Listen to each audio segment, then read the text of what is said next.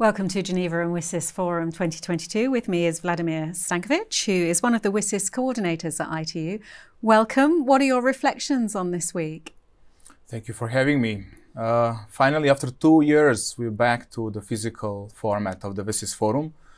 I've been very pleased to see so many happy faces, most of them really appreciating the efforts of ITU and other WSIS co-organizers and coordinators. What we have done so far, especially during the COVID-19, where we went fully virtual and hosting more than 250 sessions each year. This year, we started on the 15th of March with more than 150 sessions, finalizing during the current week with more than 100 sessions, high-level segment, but more than that.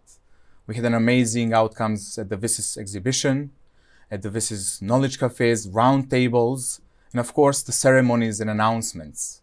One of them I would like to highlight is the WSIS Prize 2022 ceremonies. On Tuesday, we have announced the 18 winners, and I would like to use this opportunity to congratulate all of them.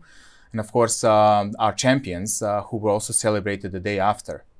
The recording, of course, is available on the WSIS Forum website. I do invite everyone to take a close look to celebrate the success of the winners, champions, the nominees, but everyone else who has contributed this year to the implementation of the WSIS process through the WSIS prizes, through the WSIS stock taking, and through many other processes that we have been started thanks to the external stakeholders. So the WSIS Forum itself, from its beginning, has been very unique, multi-stakeholder, inclusive, crowdsourced. Everything that is happening at the WSIS Forum is because of the requests coming from the WSIS stakeholders. So we're very happy that more and more stakeholders are recognizing WSIS platform, as their home where they can share knowledge, information, promote the good work of ICTs in their communities and networks, and of course on the global level.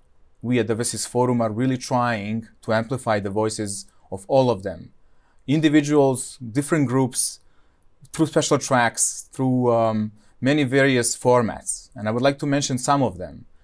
We have had a very interesting outcomes coming from the ICTs and Youth special track, ICTs and Older Persons.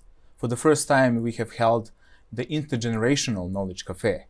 And it seems like that in the future, this topic will hold a special place at the WSIS Forum and beyond the WSIS Forum itself.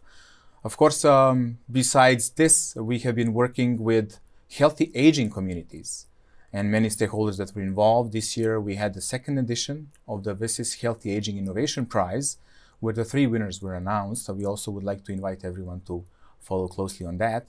The photo contest was also there. The finalists were announced, the winners were announced.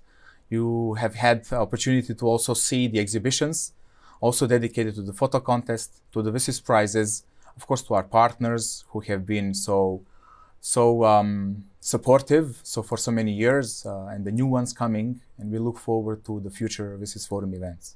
And I've been really struck by how appreciative the projects are of the WSIS prizes and how helpful that recognition is to driving forward their progress to meeting the Sustainable Development Goals.